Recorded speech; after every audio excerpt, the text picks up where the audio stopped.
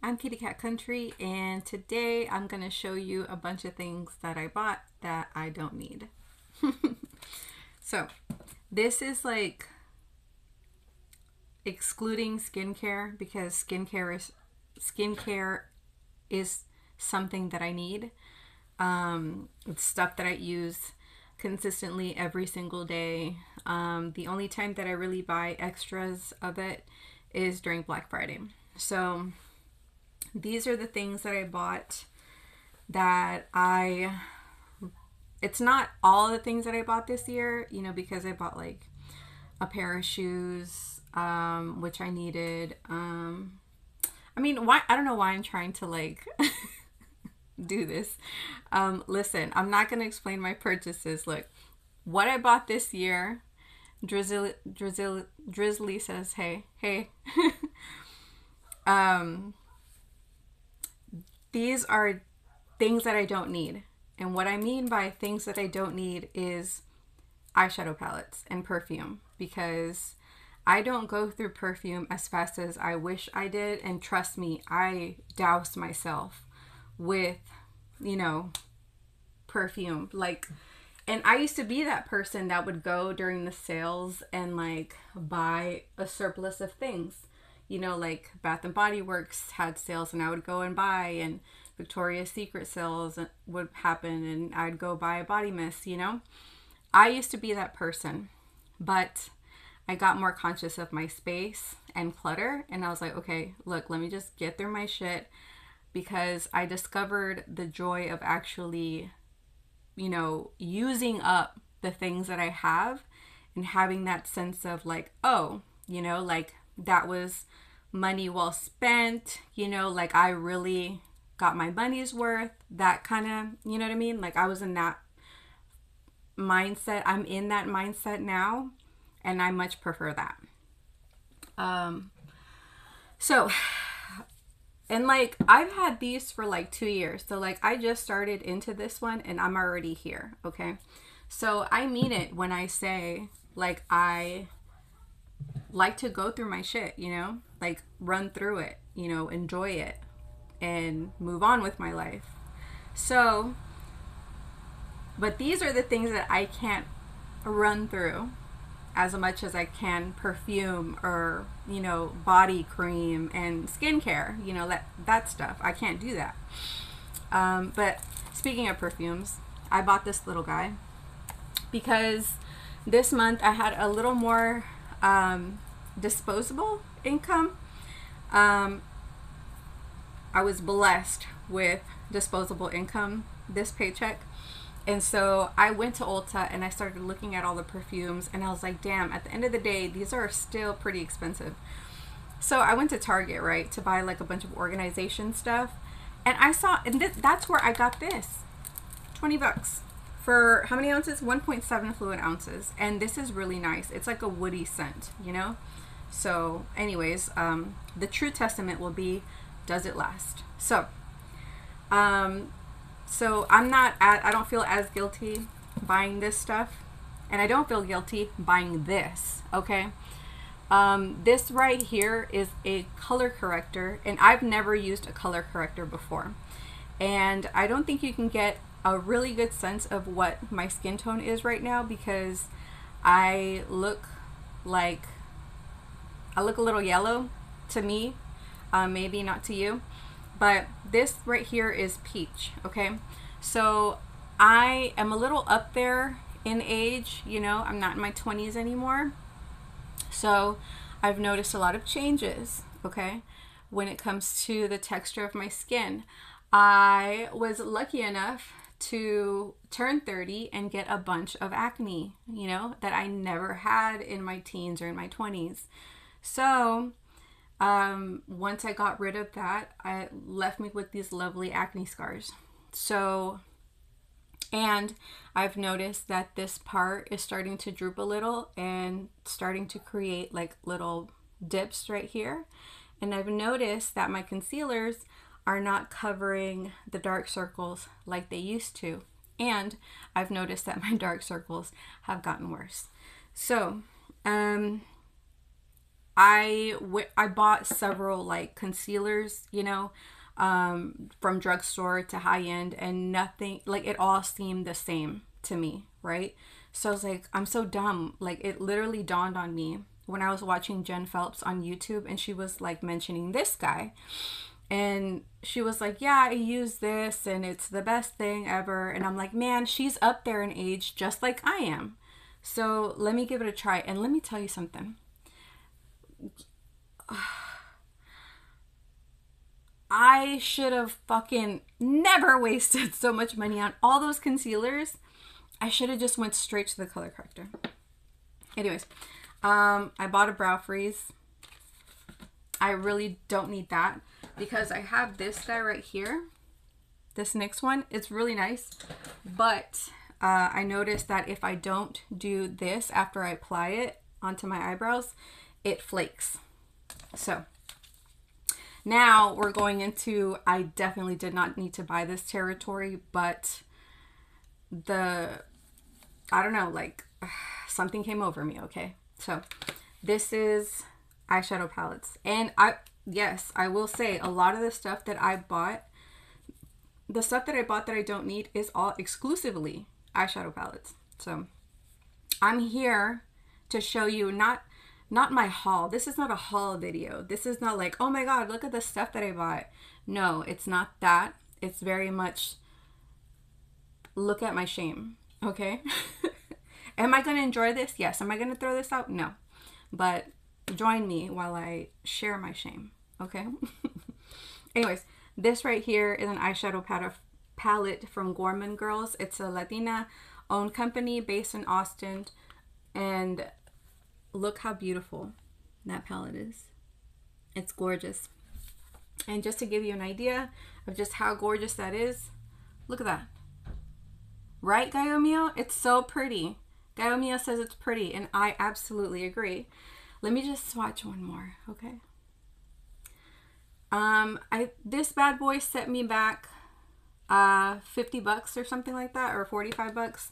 And I don't mind that because this is an indie brand. It's like grassroots, like she has her own thing. Small company, and you know, like I say on my channels, I like to support small businesses. I like to support indie businesses, okay? This guy right here is a rose quartz palette. For a lot of you guys that are in the beauty community, the beauty space, this is not unknown to you, but there are few eyeshadow palettes, eyeshadow formulas that I enjoy in, you know, anywhere in store. And Huda Beauty always comes through for me with the eyeshadow palettes. This guy right here, oh, and she was having like a huge sale, so these set me back $40. $40 a pop. Do I regret it? No. Am I ashamed? Yes. But who cares? All right, so this is Glamlight, also an indie brand. You can't buy this in stores, so you have to order it online. This is the Color Story. Look how gorgeous that is. These set me back. I got two of them. These set me back $20. It's not the worst. So let me show you that. Oh, it's so gorgeous. Look at that. So pretty. And the mattes. I love the mattes from Glamlight. They're very pretty. Let me show you. Love the palette names. Yeah, I know. It was really funny. This was definitely something that I didn't expect when they decided to do a Halloween collaboration. Usually, like, they lean more towards Hocus Pocus. I see brands lean more towards that, and absolutely lean into The Nightmare Before Christmas and also Beetlejuice. Scooby-Doo. Was not expecting that. So, look at that. Look at that magic. Oh my God. Ugh. I'm not even joking. This is what I do sometimes. I'll be sitting in my room, right?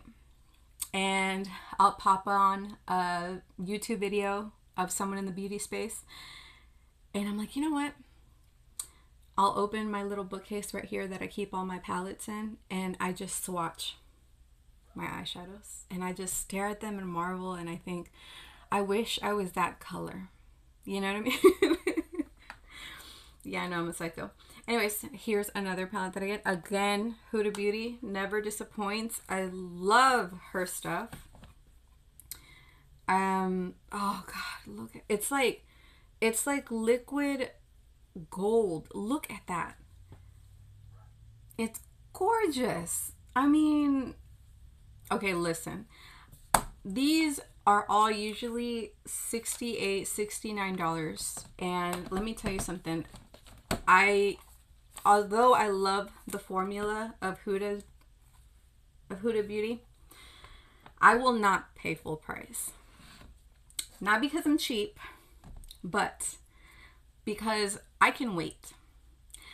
I can do the long waiting game until Black Friday when you're slashing prices on your eyeshadow palettes. I can wait because I have several more eyeshadow palettes that I've bought like in the past years that I'm still very much in love with. All right, so these other ones I didn't get during Black Friday. I did get this year. I didn't get them. I got them on sale. I waited until they were on sale. But this brand is actually very inexpensive. I got these two from Ulta. They're by Essence Beauty. And these are literally, I think they're actually, I think these are like $12 a pop. But I got them while they were $7. And they're not, the quality and the pigmentation of the shimmers and stuff, it's not as intense as my indie brands. But what I like about them is that they do the job. Okay, I can appreciate them for what they are. It's very like daytime realness, like going to the office, going to work. I have to go to work today. It's 5 o'clock. I need something that's going to blend very easy and that I don't have to fuss with very much. Something that I know for sure I won't go overboard with. You know what I mean? And I'm not saying that I don't like to stunt on days that I go to work. That's this guy right here. The one that I'm swatching is Welcome London. Gaio Mio says, please do a vlogmas on how you color your hair. Gorgeous hair. Thank you. I don't do my own hair. I got it done by this amazing lady. Her Instagram tag is Hello There Hair. Her name is Katie Roach, and she works at Alchemy Salon. She's a genius, and I really appreciate her because she knows my hair is textured, it's curly, and she didn't even ask me. Like, she just knew. She's like, we need to keep this girl's curls in check. So if you don't know, if you color your hair a lot, if you lighten it a lot, with curly hair, it will kill your curls. So she was like, she always worked with me. She always kept that in mind whenever she did my hair. So the last time I saw her, instead of trying to like make me lighten my roots, she was like, how about we put blue in your hair so we can blend your roots, which are dark, into the dark blue, and then it fades into the purple. The longer we can go without lightening your hair, bleaching your hair, the better for your hair. Your curls will stay. So I love that. Anyway, and she blow dried it. I could never do this on my own. I don't have the patience. I don't know where to go. It's one of the, I'm not good at hair. So I just pay someone to do it. I save up and I pay someone to do it. All right, so this is the other one that I bought. It's this one. I'm not sure if I showed you already. Benvenuti a Roma. So it's Welcome to Rome. So that's Welcome to Rome. That's one of the shimmers. This is one of the mattes. It's like a dark green matte. That's really nice. So that's why I really appreciate these, in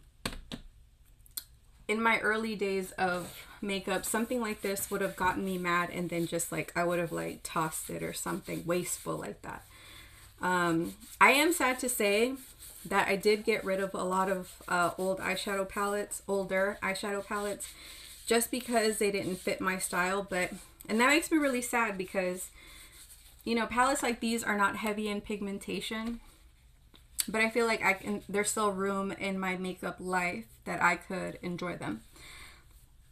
The thing that was a make and break for me was if it doesn't last me an 8-hour day, then I don't want it. And that's fair.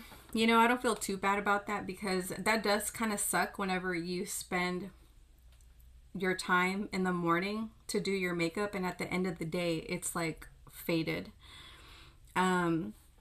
The reason why that sucks for me is because, like, time in the morning is precious, okay? Waking up at 5 o'clock in the morning and you're investing time to do your makeup, you want that shit to last, because it's like, hey, it's 5 o'clock in the morning. Like, if I'm here to do my job, you do yours. That's a standard that I hold for makeup. So anyways, I want to tell you, okay, today was the first day that I did a TikTok that was as complex as it is. So please check out my TikTok. Show it some love. I am proud of it. Okay. It's okay. I have a newfound respect for people who do like TikToks on their phones. Okay. I didn't, like, until my husband started doing TikToks, I didn't know that you could use a camera, go into an editing software, edit it, zhuzh it up, upload it to TikTok, and there's the TikTok, and it looks so pretty and advanced and stuff. So I don't do that. I did it on my phone. I literally had to be conscious that I had to film all the stuff that I was doing in a way that tells a story, right? Not something that's choppy, not something that's incohesive. You know, like, I had to keep that in mind throughout the whole day. And I have a newfound respect for people that can do that, because it is very difficult. I enjoyed it, don't get me wrong, but I mean, I feel you. Like, I feel it now. So much respect. And I call myself very lucky to be a part of that group now. So anyways, if you want to look at that TikTok to see what I did for 80% of the day, check it out. I'm Kitty Cat Country on there. What I thought I was recording was my trip to the grocery store, but for some reason that didn't show up. But the TikTok starts right after I finish my grocery shopping. So anyways, I hope you enjoy it. I hope you enjoyed this vlogmas. Yeah, and I'm still going strong. Yay! All right, so I'll see you tomorrow, okay? Until then, take care of yourself and take care of each other, and I'll see you on the next one. Okay, bye.